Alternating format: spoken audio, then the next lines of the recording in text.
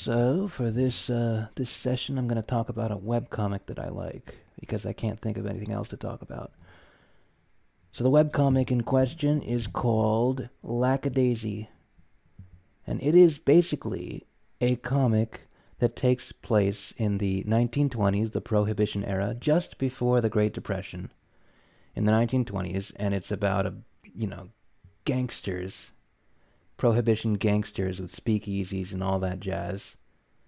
But the interesting thing about it is that it stars cats, like anthropomorphic cats, cats that stand on 2 feet and have hands, but they have faces of cats. So that's basically what it's, a gangster cats. It's a really entertaining comic. It's one of the few comics that has actually made me laugh out loud. Now, I can laugh out loud at things when I'm with other people and there's a group because, you kind of get the feeling to laugh. Like it becomes easier to laugh if you're around someone who's laughing, right? But when I'm alone, it's very hard to laugh at things, especially things that don't have audio. Audio usually gets me. Like there are certain YouTube videos that I watch that just make me laugh like crazy. But for some reason, this webcomic, in a few places, not that many places, but in a few places has made me laugh. And that's a rare thing to do. And also, it's very, very well drawn. Like, I'm talking extremely well drawn. I'm talking like you can see every detail and they're perfectly shaded and it's like pencil shaded. And it's so rich and every single character has a different looking face. And I think Tracy Buttler, who is the author, she is an expert at the human face. Like she's drawing cat faces in this, but she's shown drawings that she'd done of human faces, and they all look different. It's very, very difficult. She can do the thing that I want to be able to do. I want to be able to draw human faces that look real, and that you can tell the difference between them, and you can tell who they are, because she can totally do that, and that is awesome. Also, like her backgrounds are full of details. Like in like a manga or a comic book, most comic books and manga, the backgrounds are kind of like line work that's painted nicely. But not Tracy. Not Tracy. She draws backgrounds completely 100% detailed, like 100% detailed, shaded pencil drawing for every background, and the whole comic is kind of hued in this brown chrome kind of what was it called? I forget what the name for it is, but the black and white where it's slightly brown. So it looks really cool. It looks like it's from the 1920s, and it's really awesome. All the characters are interesting. They all have unique faces, unique personalities. They all have unique ways of talking. She has like at least like 50 characters or something in this comic, and they all talk differently. They all have different modes of speech, and they all and she's able to just like illustrate that through the words that she uses very well. And yeah, I just like it. I like it. The one thing that's wrong with it, I would say, is that it's a very, very slow release date. Like it started in 2006, and there's only been like 100 pages since then. That's like 12 years, 100 pages or so. That's not that high of a count. But apparently she has the entire story already set up in her head. She knows what's going to happen. But it just takes forever for her to actually draw all of these perfectly shaded, perfectly hued, perfectly composed images. So that's the one thing that's bad about it. But if you're new to it and you start reading it right now at the beginning, you can get like a whole lot of story.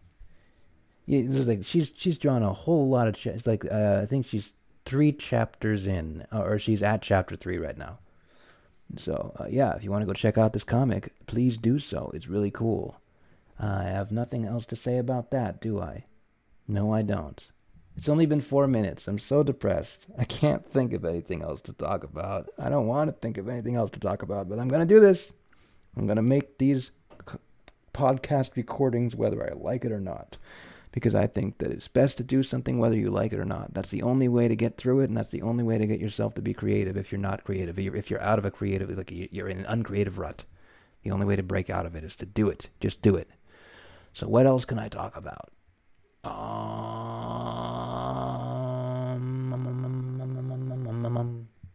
Let me see. see.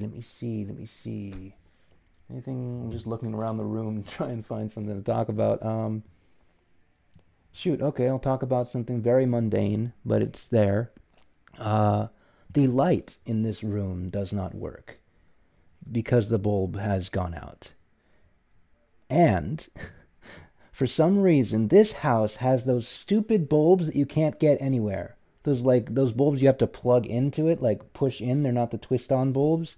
And so we haven't replaced it at all. It has not been replaced. So this room would be completely dark if not for the one little tiny desk lamp that I have. And that's where I get my light from. And sometimes, it's surprising. When I get home from work and it's dark, I have to walk into a dark room. And, when you walk into a dark room, you can turn on the light right at the wall. But the lamp is all the way over at the other end of the room. So I have to walk through the darkness. Oh, my God, this is the most this is the lamest thing to talk about ever. I've never talked about something so stupid and mundane. But I guess that's what I gotta do. I gotta talk about the mundane, talk about the everything. There is also, another mundane thing. I'm gonna talk about, this is the mundane episode, or the mundane session of this podcast. So I have this case, this tin that has green tea in it, that my Aunt Christine gave to me for my birthday. And I think she gave it to me 2 years ago, and I think I've used this green tea once. It comes with this metal thing, this metal cage thing that you put the tea into, and then you dip the tea into. But I have used this maybe once, maybe twice at most. I have used this tea. And I don't even know if it's still good, right? I don't know how long tea is supposed to last. Probably longer than 2 years, but it still smells good. But I don't know why. I don't know why I haven't used it. I mean, I like green tea. I just never think about using it because it's on my desk. It's not, when I go into the kitchen to get something, that's when I look for food, or that's when I look for something that I can make. I've made more tea from the random boxes of standard tea that we have in the kitchen than from this green tea thing. So maybe I should move it to the kitchen. But I don't want to do it because it's mine. I don't want people using it. And I know people will use it if it's in the kitchen. Maybe they won't. I don't know. I just don't want to move. I don't want to change. For some reason, I don't want to change, and I need to. And it's confusing and messy, and I don't like change. But whatever. I can't think. Can't think of anything. Let's see. Anything else that's mundane? I have a cup that I got for my birthday, I think this year. A My Little Pony Friendship is Magic cup. It has Rainbow Dash and Pinkie Pie on it. I haven't used it for anything, really. I guess I've drunken water out of it once.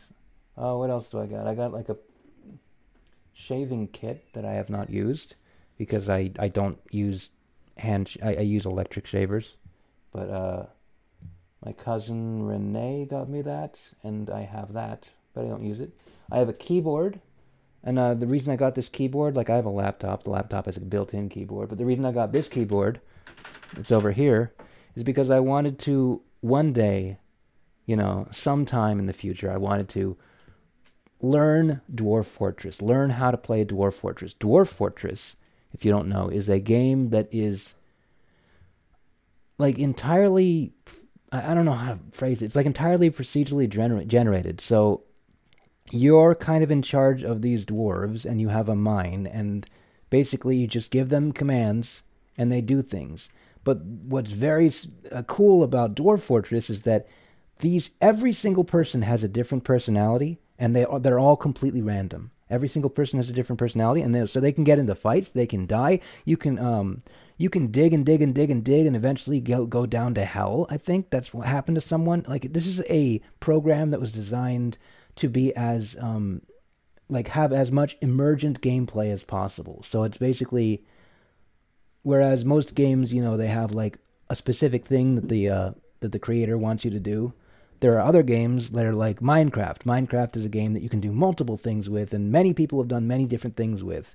And that's kind of what Dwarf Fortress is like. That's kind of what I can't speak. That's kind of what Dwarf Fortress is like. It's you can do as so many different things in it, and the characters and they all react, and the world changes, and it just everything gets affected. The environment, I don't know. I don't even know. I just know that it's a really cool game. But what makes it really hard to play is that you have to, in order to be able to play the game, you have to know, like, the entry level to playing the game is really hard. You've got to learn a lot of different keyboard shortcuts in order to play this game. And you need so many that the standard keyboard that the laptop has does not have enough keys. It doesn't have the right numpad, and it doesn't have the right, the home keys. It doesn't have all the keys. And so I bought a keyboard in order to be able to play Dwarf Fortress and learn it. Because I think, learning how to play Dwarf Fortress, if you can learn to play Dwarf Fortress, you could probably learn how to play any game, It's a useful kind of tool, cool tool. Eventually, I wanted to actually make a YouTube series where I was playing Dwarf Fortress and making it exactly, perfectly clear what was going on, with perfect enunciation, so that anyone could watch it without having to understand how Dwarf Fortress works. Do not know how I would do that, but I think that would be a really cool series. But anyways, that's all I gotta say.